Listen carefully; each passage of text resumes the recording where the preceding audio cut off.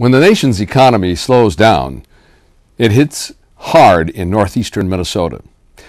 That's because we mine the ore and harvest the timber that builds the roads, the bridges, the homes and buildings all across our nation. When recession strikes, construction slows or stops. Plants close. Mines shut down. Skilled working men and women lose their jobs through no fault of their own. We are in a deepening recession. In the past 13 months, 3,600,000 men and women have lost their jobs. We haven't seen a reduction in the workforce this big since the end of World War II, when Rosie the Riveter hung up her coveralls and America switched from a wartime to a peacetime economy. Today, there is no post-war economic boom on the horizon.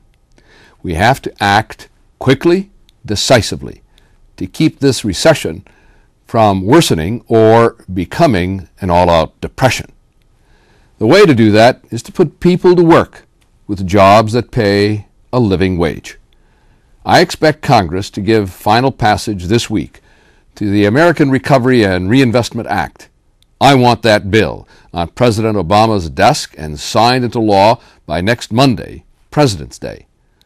That stroke of the President's pen will send men and women to work, building and maintaining roads and bridges, upgrading schools, modernizing public buildings and other structures. Minnesota's Department of Transportation has a backlog of 200 shovel-ready road and bridge projects. This legislation will send $477 million to our state to start work on those projects, and that, by MnDOT's estimate, will create some 17,000 jobs.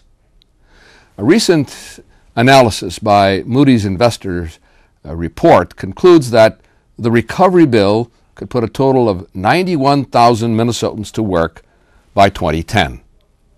That would hold the state's unemployment rate down by nearly 2%. Americans and Minnesotans will know how their tax dollars are being put to use, because I drafted and insisted on a tough use it or lose it clause in the recovery plan. If states don't start using their money and commit it to road and bridge projects in 90 days, those funds will go back to the Treasury to be redistributed to states that are ready to create jobs. Minnesota appears ready. Every 30 days, all states will have to report to my committee on exactly how their funds are being used and how many jobs and what types of jobs and the payroll being created. History teaches us that inaction, timidity, will have dire consequences. In the spring of 1929, President Herbert Hoover ignored a number of critical warning signs. Despite a slowing economy, rising consumer debt, a small stock market crash, his administration took no action to rein in Wall Street and stabilize a flagging economy.